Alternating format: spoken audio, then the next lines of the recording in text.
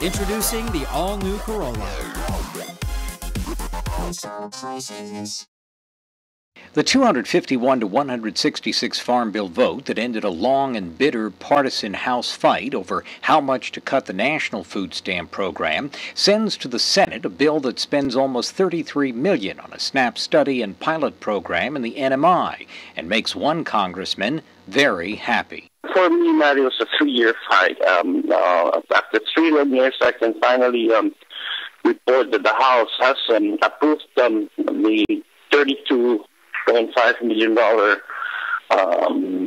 pilot project to bring the Northern Marianas into the national program, the SNAP. Making thousands in the Commonwealth eligible for what Congressman Greg Khalili-Sablan says will be the same benefits as those in the rest of the U.S. For example, in Guam, which has SNAP, benefits are almost twice as high as the Northern Marianas. A family of 4 in the Northern Marianas gets $444 a month. A family of 4 in Guam gets $931 a month, and so that's not fair. Sablan says the pilot will start right after expected Senate approval of the bill and signing by the President next month, and will continue during the NMI SNAP study. There's a 2-year study, but in 2015, by October of next year, we will see a benefit besides the appropriation for the Present Block Grant, which is $12 million, over $12 million. An additional $13.5 million will be added to that for benefits while the study continues to go through. $8.5 million for NMI SNAP would continue in both FY16 and 17.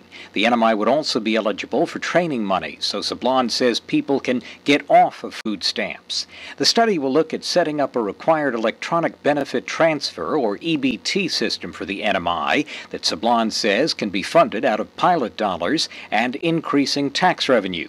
But the NMI would still receive the full $30.5 million in pilot money, even if SNAP proves not feasible in the Commonwealth. The breakthrough on NMI SNAP comes as the Farm Bill national food stamp fight here pitted conservatives bent on making cuts bigger than the bill's $8.6 billion in savings against liberals opposed to any cuts. Massachusetts Democrat Jim McGovern. This bill will make hunger worse in America, not better. If this bill passes, thousands and thousands of low-income Americans will see their already meager food benefits shrink. And for what? Why?